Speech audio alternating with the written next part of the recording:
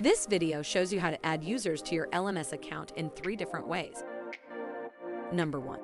Add the user by going to the Users tab. Click New User. Input all necessary details and click Create.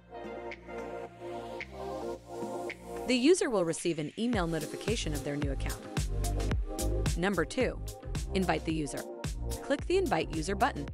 Add the username or email address and select the group you want the user to invite into. Click the Invite button. The user will receive an email notification informing them to accept or decline the invitation. Once the invitation is accepted, they will be added to the group. Number 3. It's for a big group of users. Select the group. Click the Import Users button. Here you can find the import sheet template in an Excel file.